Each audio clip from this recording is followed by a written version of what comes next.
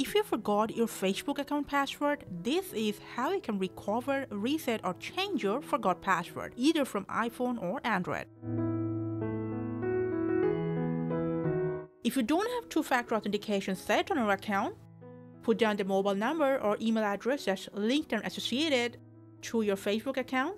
From here, you can continue, or you can explore by try another way, then go ahead, tap on see more, or you can just choose the option or the code to the source that's available or accessible to you. After that, press continue. Now, depending on where you sent your code, like if you have sent it to your Gmail, check your mail, put down the code, press continue, create a new password. You can log out of other devices by selecting this option if you want, otherwise just press continue. Now, if the device is not accessible to you right now, you can just go ahead again, try another way, select the text message, and then continue. And after that, just press continue. So that's it. That's how you can recover forgot password on your Facebook account. Hope this video was helpful. Thanks for watching and take care.